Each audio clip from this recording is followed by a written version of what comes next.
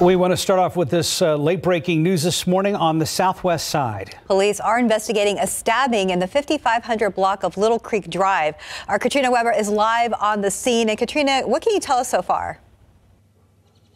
Well, good morning, Stephanie. Not a whole lot. Police here at the scene aren't offering too many details. They told us that we have to wait for a public information officer. What I do know from them is that there has been a stabbing, and they say it's related to family violence. It happened right here about halfway down the block. That's where police have been working.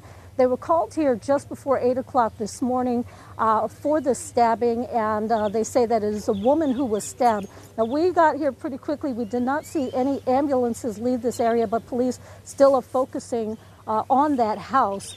They, again, told us that detectives, homicide detectives, as well as the public information officer are on their way here to the scene, and we will get more information at that point. They have had Eagle flying over, the helicopter, looking for a car somehow tied to this incident. It may be, according to what we were told, maybe a white Camaro with a black stripe down the center.